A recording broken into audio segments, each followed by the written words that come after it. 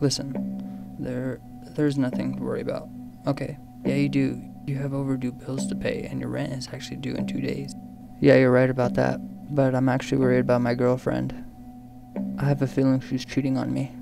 Well, you know you deserve it. You're a douchebag anyways. Thanks for your support. That's not cool.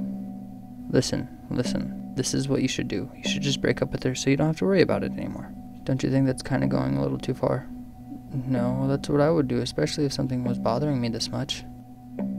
It is bothering me a lot. You should just break up with the bitch. Hey, chill, that's my girlfriend you're talking about. She's just as much as my girlfriend as she is yours. No, she's mine actually. I made a promise to her. That promise ring doesn't mean anything. Yes, it does. No, it doesn't. Yes, it does. No, it doesn't. Well, I guess we're gonna have to agree to disagree. Just break up with her. No, we've been together for 6 years. And you've never asked her to marry you?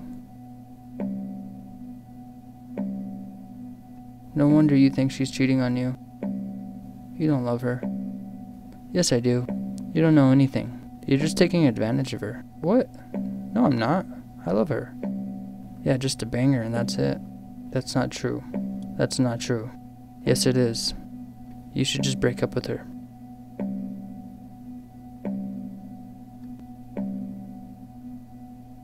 Do it.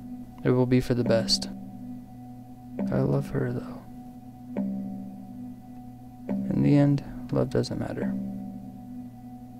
Okay. I will.